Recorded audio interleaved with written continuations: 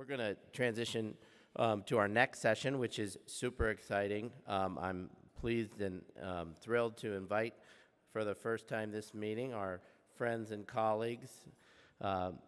Leigh Pansch is coming to us from Dermatologists of the Central States in Cincinnati, Ohio, and Darren West is from Scottsdale, Arizona at Spectrum Dermatology. So this is a great resource panel to talk about the things that we all use and that we go to every day to get information, and also to help give our patients information.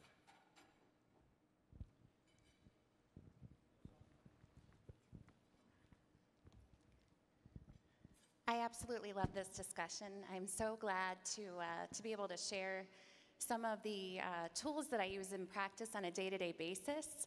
Depending on where you are in practice and your area of expertise, these are my go-tos. So first is this little handy-dandy book called The Pocket Guide to Diagnostic Tests. I use this, goodness, probably at least once a day. It's very small, and it really helps me with the tests that I need to order for various things, from infections to thyroid disease and how do I rule that out, to lupus antibodies. Pretty much everything is in here, including the latest and greatest recommendations about what specific tests to order. There are some diagnostic algorithms in the back of this that I find to be incredibly helpful, especially when I'm ruling out hepatitis, or I'm trying to figure out if someone has hyper or hypothyroid disease associated maybe with their skin condition. There's also the newest update includes some cost information, which I find incredibly useful for some patients as well. I don't know if you've seen these, but I'll tell you, when I was first in practice, these little cards, I studied them, possibly late at night in my bed, and flipping through. There's some really concise information along with these amazing pictures. And one of the things that I think I underestimated about, I think I use this more in my pediatric world. I see a lot of pediatric patients. Sometimes they appreciate the ability to see how their disease state looks in other people. And the nice things about these little resources here, they're differential diagnosis cards. They're easily cleaned because they're laminated. And so I use these a lot of times with patients who are maybe a little bit questioning, or just to reassure them, hey, you're not the only one with this condition. And I find them to be really, really helpful at this stage of my career, more so for my patients than for myself, but they're an incredible resource if you're a newbie. And there's one specific to adults, and then the other is for pediatric dermatology, and it does include some genodermatoses as well. Again, here's those DDX cards, and just an example of that on the right. As I mentioned, very easily cleaned. Other resources, just sometimes, obviously, the time that we have with patients is very limited. And I think sometimes with these disease states, we tend to overwhelm them with information in the room. And it's wonderful to be able to refer them to these organizations that really partner for education and for research. We also want to try to control what they're reading. And I find these organizations to be some of the ones that I recommend the most often. And I would say don't hesitate to have little cards or little pieces of information so patients can take these home and go to the website later to pull up information, and really kind of reiterates what you discussed from an educational standpoint in the visit. And then I'll just end with, when all else fails and you really need a great resource, don't forget to ask a friend or a peer or one of your collaborating providers. I think sometimes, this looks different in various situations. Sometimes it's that my patient did not respond to therapy the way that I would expect, or maybe this is a really interesting case and it's not quite presenting the way that it does in the textbook. Or maybe you put them on a therapy and something really unusual happened. And I think there's a myriad of things that really lead me at this point in my life to pull in an extra set of eyes. I think it is definitely not about me. It's about the patient. And at this stage in my career, I love when there are challenging cases and I get to put a lot of eyes on this patient and really understand what's the best way to treat this condition. If you're unsure in any way, if something's just a little off, if your patient isn't maybe giving you the full picture and you just need someone to reinforce what you're saying, don't hesitate. And oftentimes just identifying who is good for what. I know there's one of the physicians in my practice who is he's very concise, and he will just look at a patient and in essence say, stop it. And I really appreciate that at times when I'm trying to tell them to please discontinue all of your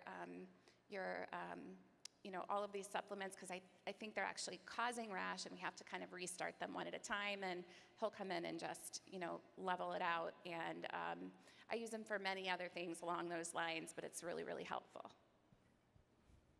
Other I'm gonna give it to you. Thanks, Leanne. And yes, we have so many resources today at our fingertips. And to your point, Leanne, our colleagues we sit next to every single day, and I sit next to 2 or 3 people in my practice, as we probably all do, and we should absolutely look to them for resources as a resource. Us older guys that have been doing it for a while, we get a little bit set in our ways, but it's very comforting that we can still talk to somebody. And we need it sometimes. Never be afraid of doing that. All right, so we have everything at our fingertips, don't we? I mean, that's literally amazing. When I started this, I had a scut monkey and I had a couple of books. I was carrying hot beef around with me, in my backpack. That's still fine, but it's just so much easier today with everything that we have in front of us. DermNet NZ is a very, very awesome website. They've compiled so many pictures, so many photos, and so many therapeutic options for dermatology that it's amazing. And just to have that at your fingertips is going to be very, very amazing, because I don't know about you, but in my office, I don't have time to run out and grab a book and come in and show it to my patient. But if I have my phone, sometimes I can pull the website up or have it already out. I can show a diagnosis to a patient and say, this is what you have. This is what the pictures look like. And they go, wow, that was really amazing. I didn't realize I had that. And it really clarifies things. So our phones are amazing tools, and don't be afraid to use them. And so download these resources, have them on your phones ready to go. I worked with a provider who had an AAD account. He was part of the AAD, and he would give me access to the physician's access portal, which I'm not sure if you're supposed to do that, but you get more access when you do that. There's also a patient and public access portal for the AAD where you can get general information. So don't be afraid to go to the AAD's website. They have a ton of resources, a ton of information, just for all of us to use. But if you can get your provider to help you get into the AAD's website through their login, if you aren't able to get it yourself, it's a huge resource. I think I get most of my billing and coding information from the AAD website, which is really cool. And again, drug interaction checkers. I haven't used the www.drugs.com that much, but it will let you know pretty much any interaction that you need for any particular drug. We don't write, and sometimes we don't have time to check, but we do have newer medications that we're doing, that we've been hearing about, that we need to be a little bit more careful with what we're writing it with, and you need to have that access to these particular websites. And of course, medscape.com, that's a very important one as well. They're all out there for us. One of the things that Joe and the DEF has been really, really good about is getting information, resources, videos, and from past meetings onto the DEF's website, the dermnppa.org. It's free, it's incredible. You'll hear live sessions, or not live, but recorded sessions of full-length talks on any subject, ranging from immunology to acne, just many different disease types. And so if you scroll through there, and they're quick, they're great snippets. This is several wonderful physicians, like Chillicurry and Hillary Baldwin and Julie Harper, all of the people who we're used to hearing from, for a lot of these conditions and other conditions. And so they're adding to this library all the time. So please, guys, get onto the DEF's website. It's for you guys. It's for everybody else. There's a foundation built and designed directly to bring these educational resources to all of us. It's about education. And then personally, these are my two go-tos, like every day on a day-to-day basis. Hippocrates, so if I have I need to do a calculation on a pediatric kid, for an antibiotic, or griseofulvin, or if I need if I need to do a weight calculation or check interactions, I can do Hippocrates. Hippocrates, you should have that always on your phone, and it's a great resource. I can put every single drug one of my patients has on Hippocrates and do a quick interaction check within about 3 minutes. And sometimes you have to do that. We don't always have 3 minutes, but sometimes we need to do it. But Hippocrates is a great drug resource to just to see what we're doing with our patients in that regard. Visual DX is kind of like the other one, DermNet. I pull that out and show a picture to my patients almost once or twice a week at least on my phone and say, this is the condition you have. This is what you can expect. They don't have access to it because it's a subscription, but it's another wonderful resource, and I think we should all turn to that visual diagnostic resource. So.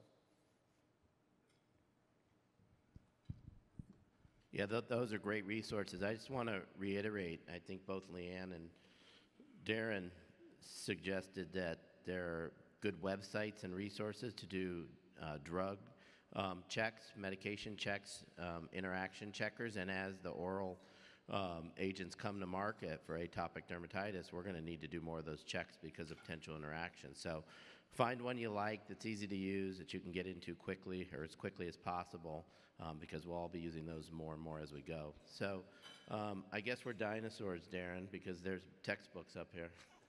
I still have them.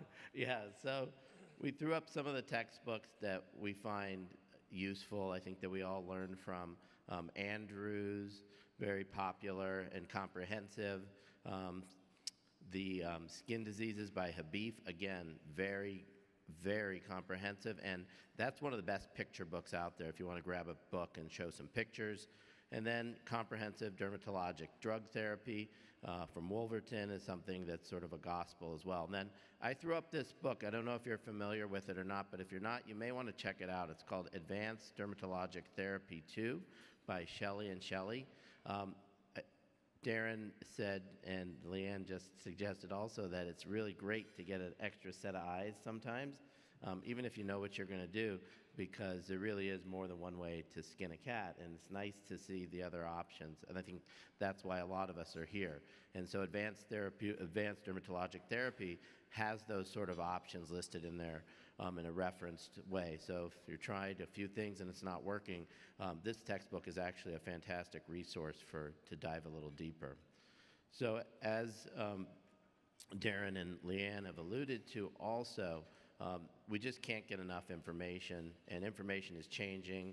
We're getting more new agents. The understanding of immunology is better than ever. And so the Dermatology Education Foundation is designed to be that resource, as well as the other resources we discussed, but it's designed to be a quick reference resource for us that really didn't exist for nurse practitioners and physician assistants.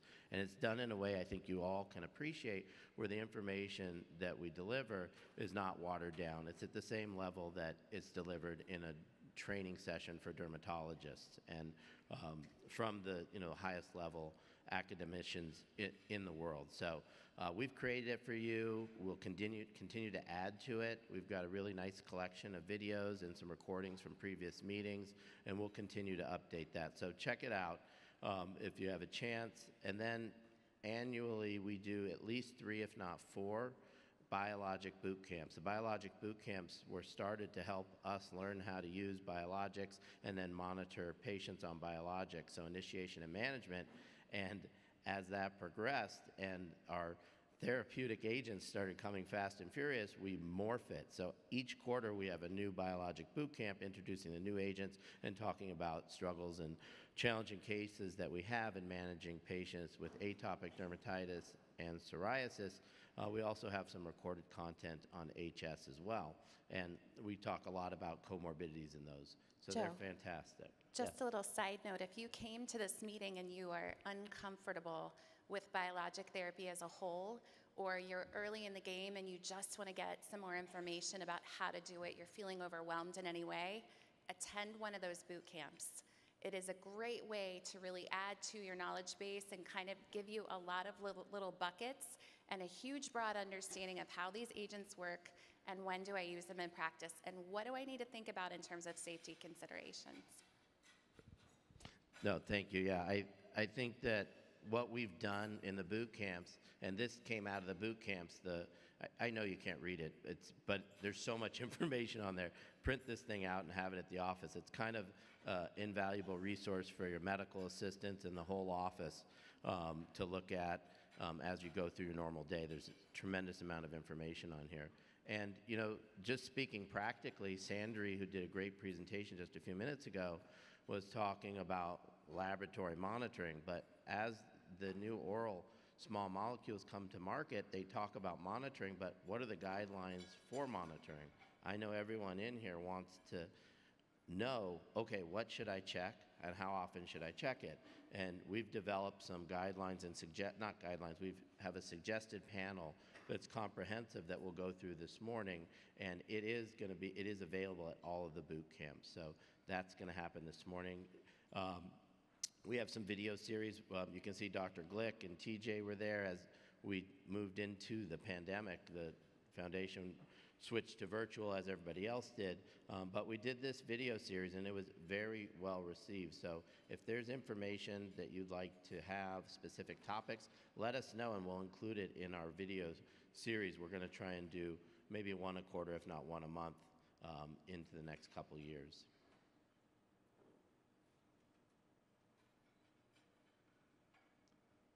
Okay, and so with respect to training, for nurse practitioners and physician assistants, we struggle with fellowship opportunities. We get our training on the job with the luck, hopefully the luck of getting a job with somebody who will provide us the same or similar training that they had so that we can deliver care to our patients on that same level. So this is a resource that's designed from Andrew's Diseases of the Skin, the textbook that we looked at. So this is Dr. Boswell, who's in Fresno. He has hired and trained lots of nurse practitioners and physician assistants, and he loves teaching and he loves training. And he did it so many times that eventually he said, you know, let me develop a curriculum. And so he developed a curriculum that essentially is a whiteboard lesson-based curriculum of Andrew's textbook. So if you have people that are newer to dermatology, that want to learn the basics, and there's some advanced stuff in there as well, this is a great way to do it as a resource. So we connected with Dr. Boswell, who has this, and we said, listen, we do love this resource, but we want to make it more available. And let's see how about the Dermatology Education Foundation and you work to help increase awareness of this, but let's give our database a 50% off code because it is, I can't tell you exactly how much it is now, but it decreases the cost by 50% when you use a DEF code. So share this with your colleagues. And tomorrow night, Dr. Boswell is here and he will be doing a live 2-hour rapid fire seminar that is really cool. It's kind of a quick hitting, showing a picture, asking a question, and then going through the data. It's gonna be really a lot of fun. So it's a CME session, so you can pick up a couple extra hours at that session on Saturday night. So definitely wanna check that out. And with respect to training and lack of fellowship opportunities. The Dermatology Education Foundation offers a grant program. We can award up to $10,000 to an individual to choose a field of study and go spend time in that field of study. It can be a week or 2 weeks, but at the end of that, you can then publish your information and we can help you do that. So choose your area of interest, apply through the website. It's very straightforward, and take the opportunity to go learn a little bit more about something that maybe you don't have experience in your clinical practice with. Some of our faculty that are here may be able to serve as your mentorship site, where you can go spend a week with them. So for MPs and PAs in our undergraduate and our master's programs, a lot of us aren't familiar with writing grants, and it can seem like a daunting thing to write a grant request. This is a simplified, streamlined process designed to create opportunities for us to get more exposure. So we definitely want you to take advantage of that. So take a peek at that at the website. It's dermnppa.org. And with that, I want to thank Darren and Leigh for going through our resources. Thank you.